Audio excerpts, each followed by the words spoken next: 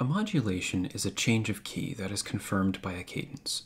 For example, if a passage begins in the key of G major and ends with a cadence in the key of D major, we say that the music has modulated. So how does a modulation come about? In composition, we often use a pivot chord to transition between keys. A pivot chord is a chord that is shared by both the home key and the destination key. Here's a list of diatonic triads in C major and G major, two keys that share 4 triads in common. All of these shared chords act as potential portals from one key to another, and it's up to the composer to decide which portal to enter.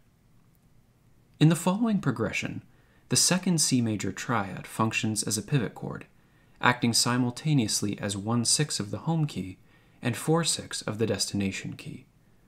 Once this portal has been entered, the rest of the progression continues in the new key.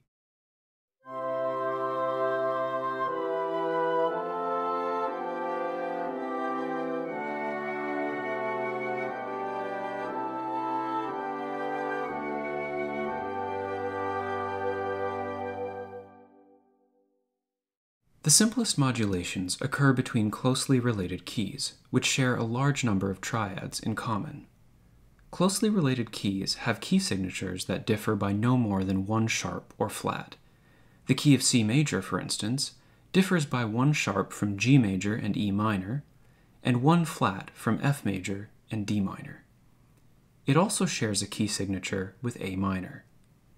By definition, every key has 5 closely related keys. Here's a second example of a modulation, this time from C major to the closely related key of E minor.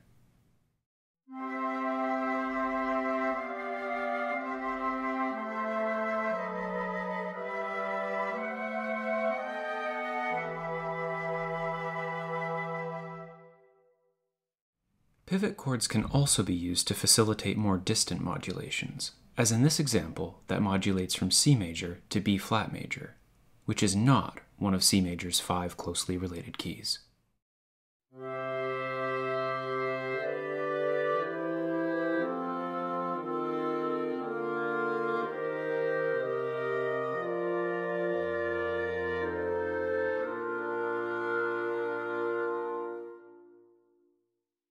Even more distant modulations can be achieved using chromatic chords, common tones, and enharmonicism.